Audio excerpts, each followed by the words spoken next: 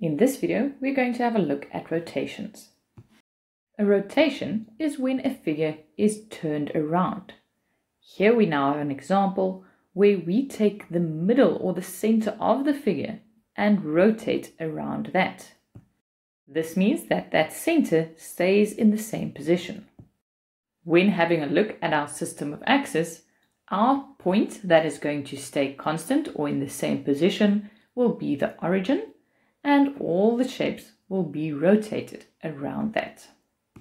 We are going to focus on 3 degrees of rotation: 90 degrees anti-clockwise, 90 degrees clockwise, and 180 degrees. Let's start by having a look at a rotation of 90 degrees anti-clockwise.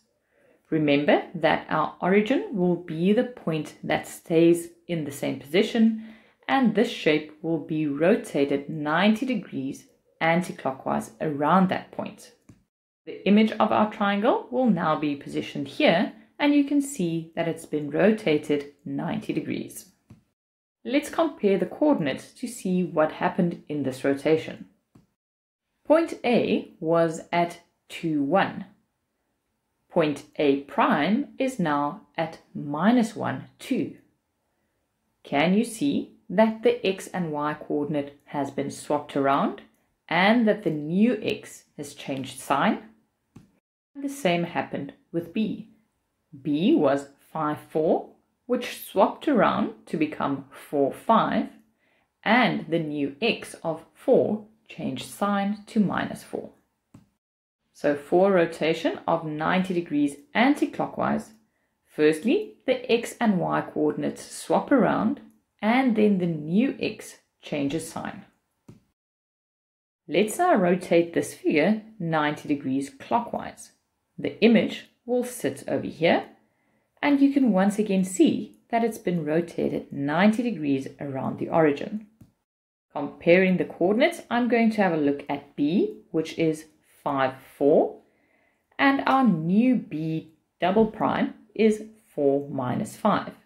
So again, the two coordinates swapped around, but this time the new y coordinate changed sign. You can see that the same happened with A, which was 2, 1.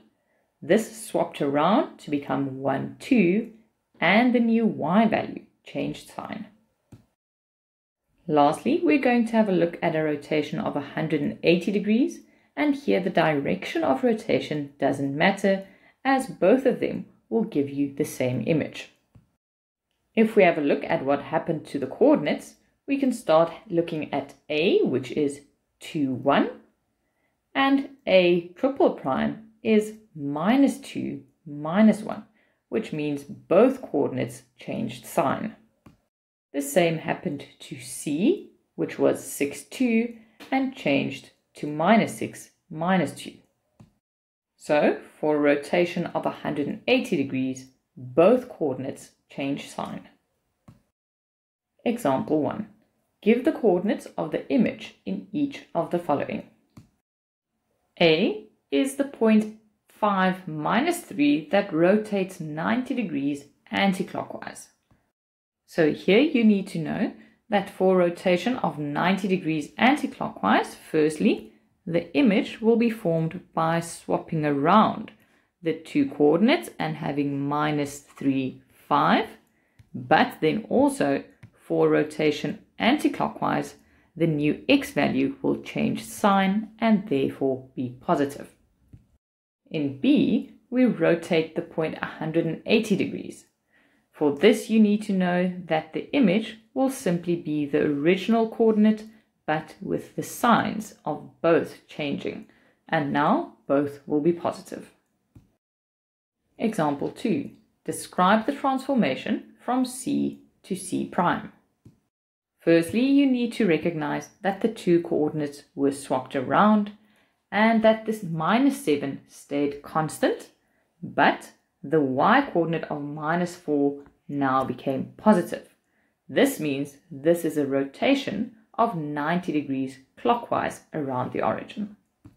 Example 3. In the sketch is triangle DEF. Sketch triangle DEF prime the image of DEF after a rotation of 180 degrees around the origin. For this rotation, you need to know that the sign of both coordinates have to change. So starting with D, which is minus 4, 4, it will change to plus 4, minus 4. Next up, point E's minus 4, 1 changes to 4 and minus 1. And then point F, which is minus 1, 1, changes to 1, minus 1.